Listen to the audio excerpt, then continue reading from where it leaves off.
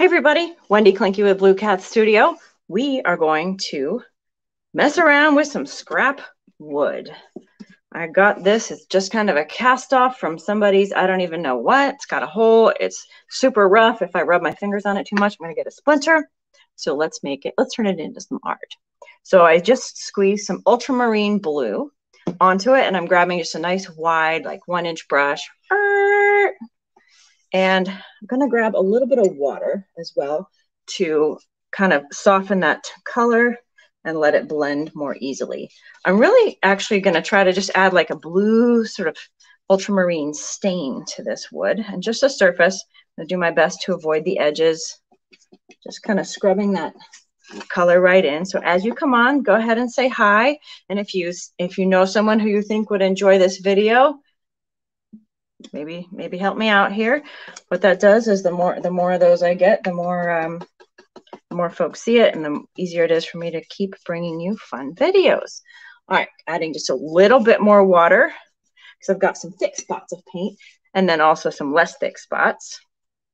I'm gonna go ahead and just kind of run that through. All right, now that I've got a good coating of it, kind of letting that blue seep in and sink in for a minute. I'm going to offload my blue paint on a scrap piece. Oh, hey, I'm just going right off camera. What's going on? Okay. So from there, I'm going to actually grab a baby wipe. Where'd I put it? I just had them. You know, I've been making art all day long. You think I know where I put my baby wipes. Okay. So now we're going to take our handy dandy baby wipe and we're going to just go ahead and start rubbing and scrubbing some of that blue off. The goal here, and notice it's a lot of it is coming up, is to give it more of a stain look versus a completely opaque just blue. I want the deep blues to sink into the rough wood grains, and then some of the smoother parts to just give up the color altogether. Okay, so that's pretty good. So now we've got, throw that in the trash so I don't get any more blue going on. So we now have kind of a basic blue wood grain tone thing here, right? That's kind of fun. I'm going to give it a quick blast with a hairdryer just to make sure that it's not too wet when we're working with it.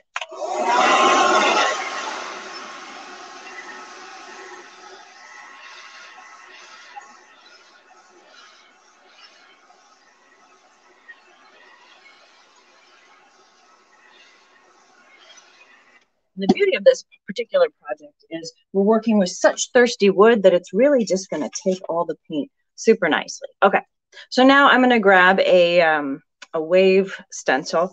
I just picked this up on Amazon. I just threw the package away. I'll have to figure it out. But if you want the link, just comment stencil in the comments, and I will make sure to share with you where I got mine so you can get some as well. Okay. So next up, we're going to take like a bristly brush. It's kind of a round stenciling brush. And we'll squeeze some of this. This is a Sargent Art turquoise. I have my own nickname for it. I call it cerulean because it's just such a beautiful, intense color. All right, and while I'm at it, I'm also going to grab a little bit of gesso. And I'm going for gesso instead of white acrylic paint because this stuff is very opaque, and also because it creates kind of a matte chalky look. All right, so grabbing a little bit of that blue paint, I probably got too much, and kind of just dab it off. And then I'm going to grab a little bit of the white, mix it in, and kind of dab it off. So I'm really getting the paint, loading the brush, and then I'm offloading. And we'll begin by just kind of stippling and creating some circles. So just gentle circles all around. Coming back, grabbing some more. Gentle circles all around. A little bit more. And again, you see how I'm really kind of offloading, offloading, offloading. Trying to keep it a little bit thin. And circle, circle, circle, circle, circle, circle. I just got back from the beach, so I'm really feeling beachy today. And I really just wanted to keep that like beach feeling. I even got some surfing lessons. Am I any good at it? Not really. Was it fun? Absolutely. All right. So again, if you're interested in getting the link for where I got this stencil from Amazon, I'm happy to share it. Just comment or type, what am I trying to say? Type stencil in the comments and I will make sure to get you that link as soon as I'm done creating this painting. And I love this project because sometimes, you know, it's like you see a stencil or you're feeling artsy, but you don't really want to draw. You're not really sure where to start. Sometimes a stencil is a really amazing way to just kind of take a design and go somewhere. Okay, so we've just gotten the blue. See, look at this. I was just testing on my background because, you know, feeling beachy. So now I'm going to grab some of the white and offload it over here to create just kind of a lighter blue. See how I've created that lighter blue? I'm going to come back and stipple kind of right over the ends, the tips where the waves are cresting and curling, the part that kind of becomes whitewater. All right, so just little dabbles here, maybe a little extra. Now again, I can be a little bit generous with the ink on this, or the ink. What's going on, girl? I can be a little bit generous with the paint on this particular one because it's very thirsty, rough wood. If this was a smoother surface, I would have to be much, much gentler. Okay, and then I'm going to do a couple of streaks in a few spots just to keep these waves from looking completely uniform. We want little bits of color in a few spots. Ooh, a little bit of white in there. Hopefully that doesn't bleed too much, but even if it does, it's fine. Okay, so we've done some stenciling, right? Looks pretty boring, but watch this. We pull it up and it's just beautiful. I'm kind of loving this. I'm actually really superbly crazy loving this. Okay. So now that we've got that, we've kind of got the dark blue peeking through in the background. Let's keep going with that kind of like a endless summer feel, right? So I'm going to go ahead and grab a super skinny brush. This is a 000 Winsor Newton. Super, super skinny. And let's see, my first color will be orange. However, I think the orange is going to have trouble. So I'm going to grab some of my gesso and I'm going to just create some design here. So let's see here. We will kind of come over this guy like so, and we're going to create an outline, but with some space. In fact, we'll create a couple of these with a gesso now. That way we kind of have got a good base. So I'm going to not connect these pieces right here. Going to leave a little gap just for fun. I'm kind of following the outer line of this design. And again, if you're just coming on and joining us, say hi so we know you're there. If you have questions, feel free to ask them. And yeah. All right, so now I'm going to make it a little bit thicker here. So I feel like we're kind of pulling a little bit of that 70s, early 80s vibe going on here. And again, if you'd like to know where to get the stencil, just let me know. Type stencil in the comments, and I will make sure you get the link. And if you're enjoying this or you know someone else who might dig this, please help a girl out. All right, we're going to keep going. And we're covering that. So again, I'm just doing the white outlines first, and you could keep it white. I'm feeling colorful. I'm feeling that endless summer vibe, you know, just trying to channel all the surfing that just happened this last week. Although honestly, I'm way better at boogie boarding than I am surfing. I don't know about the rest of you guys, but I tell you, if there's an ocean and there's waves, this girl just needs to get in. So feeling it. All right, here we go. A little bit more. We'll do a third line bloop. I'm going to kind of emphasize those curves a little bit, emphasize the motion. We'll come along here and then here. Again, because it's such a dark color and I'm wanting to go over it in short order with some really bright light colors, having this little white base is going to be extra helpful. And kind of thickening up over here on the edges just so you get that kind of cool wave. It's got that retro, cool, styly look. All right, now coming in through here, I'm going to just do a little circle or a little bit more shaping. Hopefully you guys can kind of see those details on screen. And coming up. We'll do another one, kind of shapes inside of shapes. And then just a single line in the middle. Bloop. So that gives it some motion. All right. Actually, we are going to do one more line here, but I'm going to kind of make it a little bit more solid.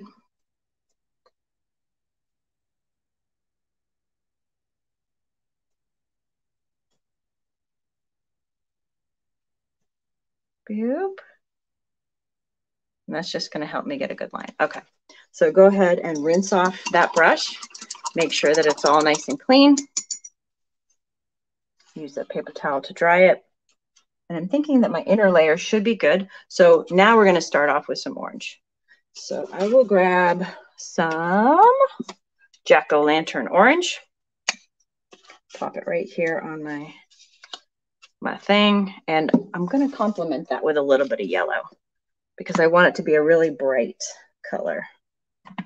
And in fact, since we're also going to be using some pink, we're just going to put it all in.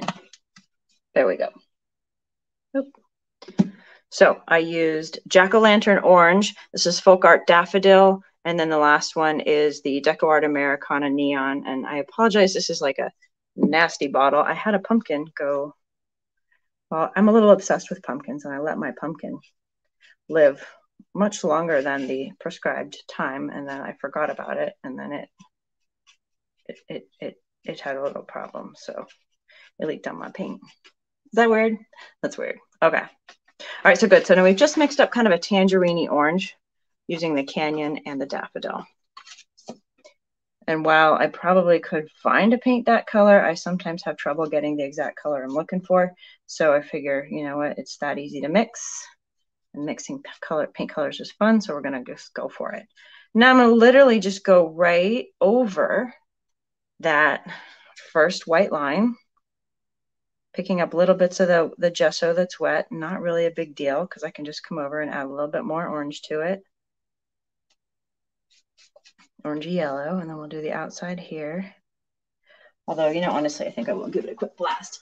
That'll just make it a little bit more happy.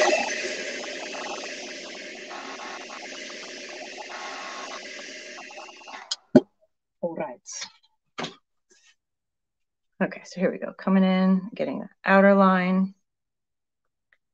Oh, I didn't get that part dry. That's okay, though.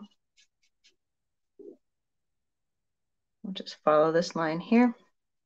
And the other thing that's nice about having put the gesso down is the gesso will actually kind of absorb into the wood grains, leaving me a smoother surface to paint on. And so I get a little bit better line as I go. So coming down over here to fill this little shoot off part. You guys can see that. And we're just gonna like a really fun retro look. So it just becomes like a cool kind of beachy, oceany summer vibe feeling art piece. I know we're really transitioning to fall soon. This is kind of my final hurrah before we send the kids off to school again and start embracing fall and pumpkin spice lattes and all those good things. All right, so we're good there. Let me go ahead and just offload a little bit of that orange. I don't really need to rinse my brush. I suppose I could, but nah, why? So now we're just gonna grab some of the daffodil yellow and keep going. Gonna cover this white line with that daffodil yellow and just smooth it along. Smooth it along. Again, it goes much better and the coverage is a lot better when you have that white base.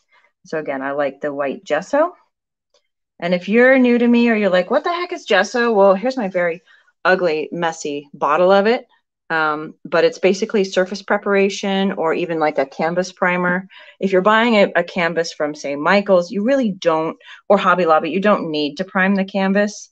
But if you are, say, stretching your own canvas or working on like a thirsty kind of paper or wood, sometimes gesso will help gesso will help seal that surface a little bit and create a really good painting surface. So the other thing gesso does, which I love if I'm working with like cardstock or some slick paper, is it creates a little bit of texture or tooth, which makes it hold, which is great for like mixed media, especially if you're doing like color pencils and what are these things? Acrylics and all those stuff over top. Okay, so now we've got kind of this yellow vibe thing going on top. Again, I'm just going to offload my brush, get as much of that color off as I can. Don't even bother rinsing. Grabbing hot pink. This is my Deco Art Sizzling Pink, one of my most favorites. I'm just going to take that third line from the wave and do this.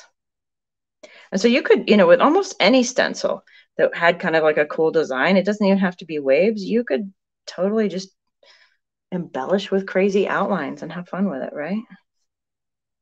You don't have to do waves. But again, if you want to know where the waves are, oh, hey, Angie. Oh, thank you. So Angie says, great job, love it, and love all your paintings. That's so nice of you. Hopefully this is one you can also follow along and do, or, let me know if you want to know where to get the stencil. I will share the link happily. I do not profit from it in any way, shape, or form.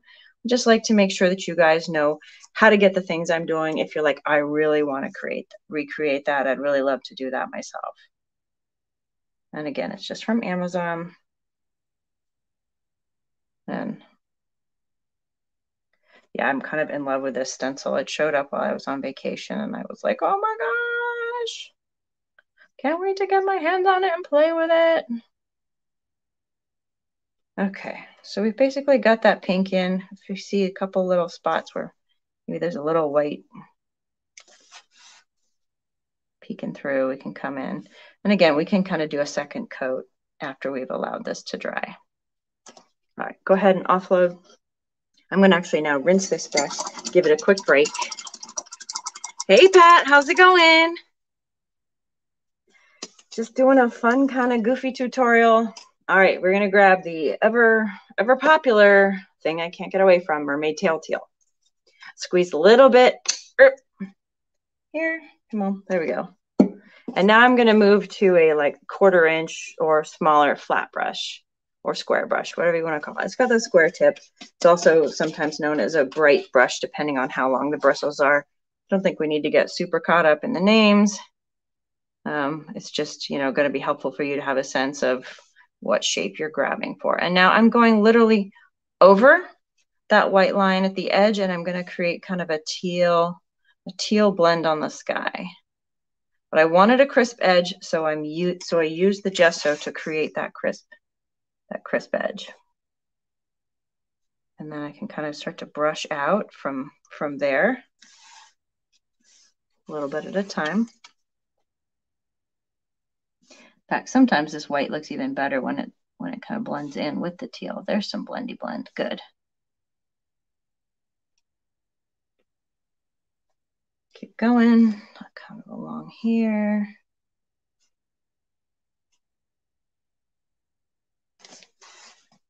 Just following it. And notice I haven't filled out the whole body of the sky yet, but I am going to kind of blend the teal up. Now I could just keep that dark blue, but I'm just loving this mermaid tail, of course. Now I'm going to just wet my brush and start using a little bit of the water to kind of pull some of that mermaid tail color, no extra pigment, just pulling the color that's already there kind of up into the sky. Just using the water to pull the color. Blend it. Again, hoping that we're still going to retain just a little bit of the wood grain. Now I'm going to come through and just kind of pat it with my paper towel. Again, that's actually going to lift a lot of that pigment, but we were trying to get a wash. And so we've got sort of we've got the really solid line right at the edge where we put the gesso. Accidentally wiped some of that up. Boop. And then it just kind of blends off into something gentle along the way.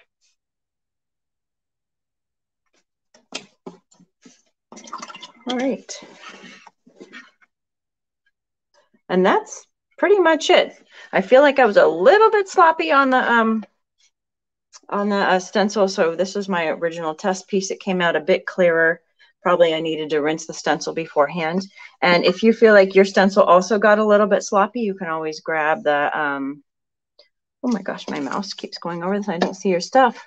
I'm glad you caught me too, Pat.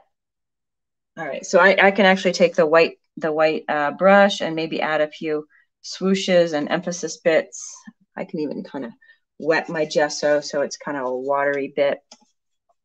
We can add like little touches in a few spots here to just kind of bring a little bit of the definition out. So some of the kind of almost rainbow wave lines we can kind of do emphasis on here. So even if you kind of don't nail it with your stencil, you can always bring it back to life and pretty it up a little here and there. Because I don't always nail it with stencils. And it's okay. Sometimes that kind of rough hand done look is super fun. So again, just adding little bits of white in, you know, on some of the edges, over top of the paint, especially where things maybe got a little bit muddy, sort of to re-emphasize where those lines were. And I've watered it down a bit, just so that it goes on smoothly and quickly and doesn't seem super like lumpy and chunky.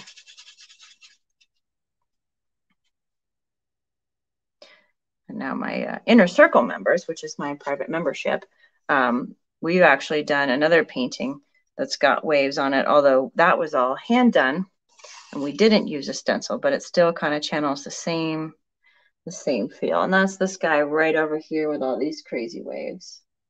And so all my members get access to a lot of my exclusive designs. So if that's something that you're interested in, do let me know. Right now doors are closed, but we will be opening them. Let's see, I want to say October, and I may do a flash sale, or a little bit earlier. I'm still trying to figure that out, but definitely October. I can get you on our wait list to make sure we let you know when doors are open if you want to get in. And each member gets access to 3 brand new tutorial projects every single month. And they also get access to the full library of all the other designs I've previously released. So that way, if you're coming in and you're feeling like, oh, you know, it's fall and you've got all these great fall projects you did last year, well, guess what? You can have access to them.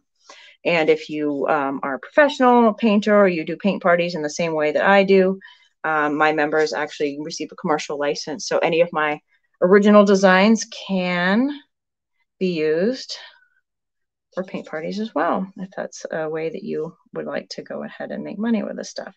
So it's a pretty rad investment.